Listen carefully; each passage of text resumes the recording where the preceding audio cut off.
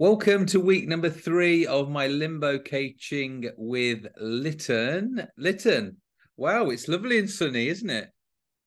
It's finally wonderful. Last time we talked, I was absolutely drenched head to foot, funnily enough, in Cornwall. Nice to see you. Now, how does the sunshine and the heat affect our blood glucose? Is it a good thing or is it a bad thing? It depends, actually. So heat can dehydrate you big time, right? So when you are dehydrated, your blood glucose can be elevated. So you may have noticed as a Limbo member, you probably get nudged into drinking more water. I'm not sure whether it happens specifically when it's hot. It's more likely to happen when you're hot, because we measure your body temperature with the Limbo band. Yeah. Uh, how's your week been in terms of eating? So it's been good. I've been really finding it difficult though to eat later purely because I've had a little bit of an insomnia week this week where I've been going to bed at normal time at 9, 10 o'clock, but I've been waking up at like 3, 4 in the morning. So trying to take my breakfast later after 10 o'clock has been really challenging. So I know this is what your advice was last week. So what I've tried to do instead is bring my evening meal earlier and bring it that way.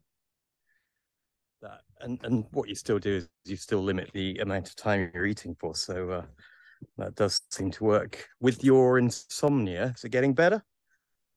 Yes, so I messaged you about it and I've upped my water, first of all, and then getting electrolytes in. So just making sure I'm getting all my vitamins and minerals through nutrition. So that is one of the things that we find sometimes people have when they get themselves off the blood glucose roller coaster very early on. We do sometimes find that people have various symptoms as they're in ketosis a bit more, which means your body is basically freeing up fatty acids to fuel glucose production. I'm not going to get into too technical details about that because I already sound like one of the science people. Um, but what happens is there are various symptoms that various people have, and I think some people get what's known as keto flu, which is they feel a bit fluey sometimes. Yeah. Some people get kind of disturbed sleep, and it goes away after a few days, but it's just as you've kind of adjusted your way of eating. So I'd say the big thing that I said was, look, drink more water. But the other thing, electrolytes, the things that you take if you have diarrhea, that's a very easy way to get electrolytes. And so like diorolite, because it's replacing some of the things that your body's losing when you're sweating it out or whatever. So diorolite was my big suggestion for that. A weird one for how can I sleep better, but should work. But I find that out actually because I went on Limbo Life on the social network for Limbo, and that was one of the answers that one of the other members shared with me. So that was good to hear. That's great to hear because Limbo Life is absolutely full of people who are going through the same thing as you, and they just become experts in their own bodies, which is wonderful. So it's nice to hear that you got that there. The other thing I've had this week, I've had a couple of nosebleeds. Do you think that's me just getting too hot in this weather, or do you think that's food related? Which bars have you been drinking in? Not. I'm joking. I, I noticed you're somewhere else from where you normally are. Nosebleeds is something I can't particularly talk about. I'm not a medical advisor in any way. But let's have a look into it. Let me talk to Tony, our chief science officer, about nosebleeds and get you an answer.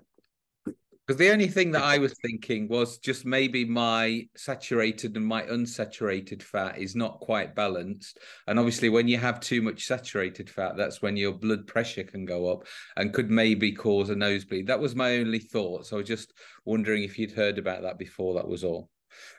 No, I'm going to say this is way too complicated a question for me to answer as Okay. well. Especially about your particular nose and blood pressure. I did have a breakthrough at the carvery this week because we're talking about sauces and gravy last week. I didn't have any gravy whatsoever this week, but I did have just cauliflower cheese with all the other green vegetables, and it didn't really cause a spike. So I've had a breakthrough eating out carvery. I think I've got the level for my body. How did it taste though? Were you disappointed? To be honest with you, it didn't taste as good because obviously the salt in the gravy. I tried to add some salt on manually, Right. but because there is obviously still the cheese in the cauliflower, it wasn't too bad. So I'd Right. say 9 out of 10. I think one day in the future, you'll be able to go to a place like a carvery and order a carb conscious gravy or a carb conscious roast. Yeah. I think those days are coming. So I've just been in the shower because I've just come from in the sunshine and I've just had a cold shower, Liton. Why is this so beneficial for me? So cold showers are a really weird thing that Limbo members get really into. It's one that we're always asked about. Um, we sometimes suggest, hey, try a cold shower. And having a cold shower, it's something Limbo is known for. Having a cold shower can lead to weight loss.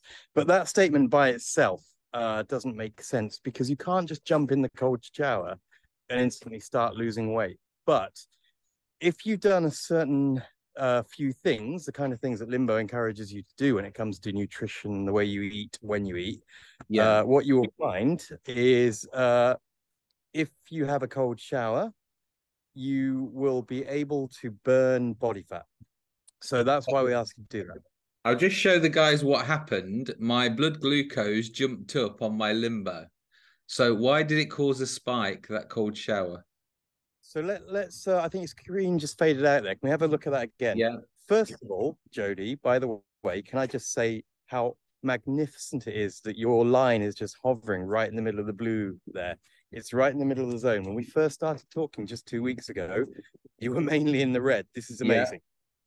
That's awesome. Now, we talk about blood sugar spikes as being something that is a sign that your body is taking on too much energy.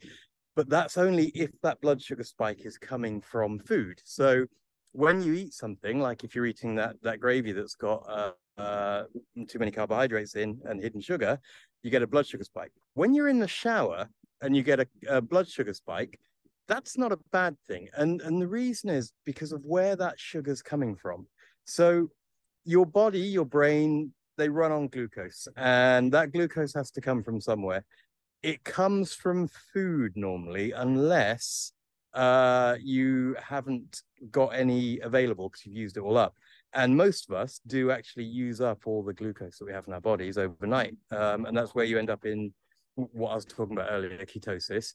Yeah. And you're kind of in the fasted state. So if you're getting up in the morning, what happens is you use up all the stored glucose. It's glycogen, which is in your liver and your muscles, and that's when typically our bodies are ready to use body fat. We're just ready to do it. So you can do it by doing various things, and we recommend cold showers as being one way. When you get into a cold shower, here's what happens. Because the temperature has you shivering, has you kind of going, oh, that's horrendous. Your body's actually acting as if you've fallen into, I don't know, the sea or a river. And what it does is it overreacts. The physiological reaction you have is an overreaction, and it's fight or flight mode. Basically, that increase in glucose is helping you survive. So it's helping you do all the things like warm yourself up, keep your heart beating, and in fact your heartbeat generally increases a bit if you have your limbo band on. You can see that, and the blood sugar spike that we see there comes from, because I know how you've been eating, I can tell you that's coming from your stored fat, which means you're losing weight. So Yeah. it's basically your body reacting a bit like you're in a fight or flight situation and saying, look, here you go, get out of this situation. And it's funny, the same thing happens from, we sometimes have people who have a, I don't know, a car crash or something, or a big fright, somebody's broken into their house, and they have that same blood sugar spike. And it's like, why did that happen? And it's just the fight or flight reaction preparing you with the energy you need to get up and run or fight somebody or whatever. And Yeah. it's just, it happens when you're in a cold shower. It's one of the easiest ways to do it. But also, plunge pools, they work. Cold sea swimming as well. All of these things sound horrific unless it's this sunny. In winter, cold showers aren't so nice, but you know what? They can become a habit really easily, because when you've got the satisfaction of seeing your blue line go up and go, ooh, that's probably fat. Yeah. You kind of go, actually, you can also do that by going to the gym. You know, exercise can burn fat, but imagine you could just jump in the cold shower for like a minute and that's it. So that's why we suggest that. And I see you're doing it, which is awesome. And what do you think? Twice a day? Is that enough? Oh, once a day is enough. I mean, it's not something we even recommend to people having all the time because it takes some time to get used to. There's a great book called The Wim Hof Method, written by a guy called Wim Hof, who talks about how to go about doing this, and he recommends doing it gently. You basically get into a warm shower, and then it turn the temperature down at the end, and you do it for 10 seconds to start with. So it's not for the faint-hearted. I do it every day now. I'll do it every morning. Great. Right. Well, I'll continue with that. Last week's tip was to bring my window down into a shorter time eating window. And week one is to eat real foods instead of, fake protein and fake foods as well. So week number 3, I'm set to go. Anything else that you want to challenge me with this week? So I would say actually keep increasing the amount of protein that you eat and keep that level of water up because the insomnia thing I think will disappear soon enough. But water, when you're losing weight, drinking water and sleeping are two of the things that help you lose weight. Your body does a lot of its kind of housekeeping when you're asleep. So actually, some of the weight you're losing, you're trying to lose while you're sleeping. So it's really important to get that sleep. So what I would say is try and focus on your wind down routine because a lot of the time, especially when you're doing stuff like, you're a very busy person. You travel about, you're doing all sorts of stuff. You're on social media, you're working with your clients, and you've got to check your mobile phone. And that mobile phone at night can really interrupt your process of winding down. All you have to do is have one slightly stressful message or one reminder of an appointment you've got to prepare for tomorrow, and your body's natural wind down process is starting to kind of get interrupted. Yeah. And that can massively affect your sleep. You'll see it in your blood glucose, by the way. Stress kind of starts to move your blood glucose up. So I want you to have a look at your line. What you'll start to notice is there's a point every time you look at your limbo line, like every day, there's a point at which your body does naturally want you to start winding down. You can see it happening. You've given it some signals, which might be whatever. You sit down and start watching Netflix or whatever, and you'll start noticing that wind down. I guess what I'm saying is try and have more of a wind down routine so that you can start boosting your sleep. Yeah. The water will help, but nowhere near as much as this. Yeah. Okay. Right. My mission will begin. My wind down routine. Wonderful. Right. Honestly, people I work with, it's always get your laptop out of bed and give yourself an hour between phone screen and closing your eyes and trying to go to sleep. Pick a book up instead, like old people do, like me. No, not at all. We're the same age, remember, Liton. Don't say that. Right. So I'll put on my do not disturb from about 8 p.m., maybe 7 p.m. then, I think. I like that idea. Wonderful. Great. Right. Thank you very much. Go and enjoy the sunshine, and I'll speak to you next week. You too. See you next week.